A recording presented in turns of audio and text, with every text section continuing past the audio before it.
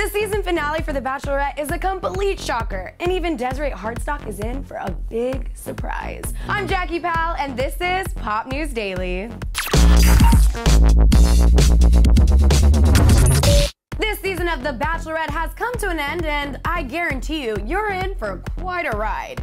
The unexpected has happened. Bachelorette Desiree Hartsock was left to decide between 3 potential suitors, but unfortunately, the one she's been chasing all season left her in the dark. The 27-year-old bridal stylist left behind Chris and Drew in hopes of marrying 28-year-old Brooks. The episode starts with her revealing, "Even though I'm falling in love with the other guys, I still have deeper feelings for Brooks. I know that I'm falling in love with him." But sadly, he doesn't feel the same way. He rejected her by telling her, "It takes me a while when I see you again to remember what we have. I feel like I lose it. I don't feel like the moments apart are hard enough."